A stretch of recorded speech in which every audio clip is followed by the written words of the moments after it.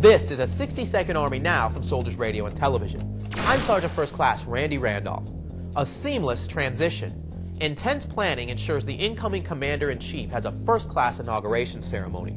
Service members from the Armed Forces Inauguration Committee are making it happen. I have an all-star team both in my Army/Joint Task Force headquarters as well here in this Armed Forces Inauguration Committee. We have our Ceremonial Information Center, which is a key operations node to know exactly where we are in ceremonies. And now as the scale of that coordination happens, and you see the preparations for that, the planning, you see an extensive amount of exercising. We'll be ready, and all that work has been generated out of this building.